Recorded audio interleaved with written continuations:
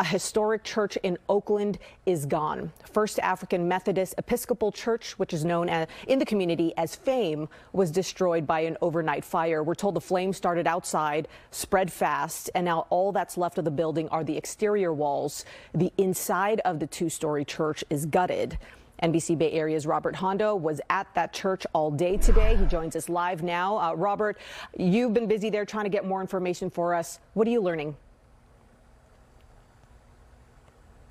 Well, basically, obviously right now, so much of it is geared around cleanup and trying to grab whatever it is they could grab from inside the church. They were actually able to salvage quite a bit. But as you saw and mentioned before, the flames could be seen from all over the city, and it was just roaring through the building. Some of the people were talking about the fact that they believe that it was started somewhere near the entrance on the 37th Street side, maybe outside, maybe inside. They're not sure because the fire raced through the building so fast, up the walls, into the upper structures. It was really interesting to look at it, how much of the bottom floor, almost all the windows were intact, and all the windows in the above floor were blown out. So it really did move up the building really fast. And of course, unfortunately, for such an old building like that, it's made of old materials. And so it burns, and it burns pretty quickly. But Robert, gratefully, just hearing that they were able to save some stuff, that's great to hear. I know this is an historic church. We mentioned that. Its congregation has been around since the 1800s, that building since 1954. And it's significant in the Black community as well. Can you tell us more about that? Oh, yeah, it was, it was such an emotional thing for everybody. We were at not only the church itself, but we were at Brookings, which is also a connected African Methodist Episcopal Church, which are the AIM churches.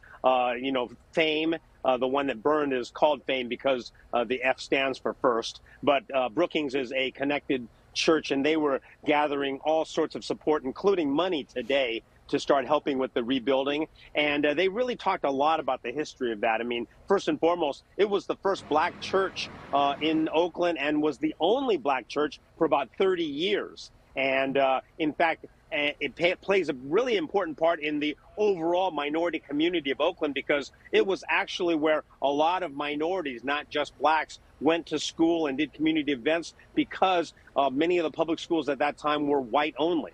So the Fame Church has a lot of roots in not only the Black community, but the overall minority communities in Oakland as well. And it was really a gathering place for many members for so many years. And they were very devastated to see what had happened to it. And they really did vow that they are going to rebuild.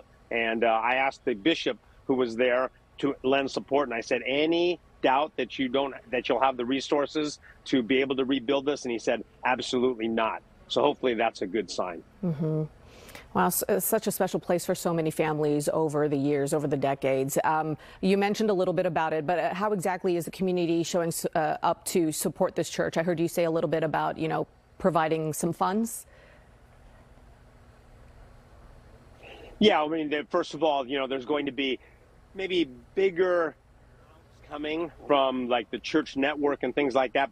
But today at Brookings, they were taking donations and asking for a minimum of about a $100 contribution from people, and people were lining up to do it. So they were getting a head start right away, if not so much the amount, because the damage is sure to be extensive, but just the symbolic nature of people giving and giving so much for the initial effort was really a nice sign. And of course, they are really spreading this word, saying that this is not a fire that one congregation, it's a fire that affects the community of Oakland and the community of the East Bay. So they were reaching out in that way locally or with the other churches, and that will spread probably quite a bit, and I would hope quite successfully. Mm-hmm. All right, Robert. Well, thank you so much for that preview. Really appreciate it. Looking forward to your full story later tonight.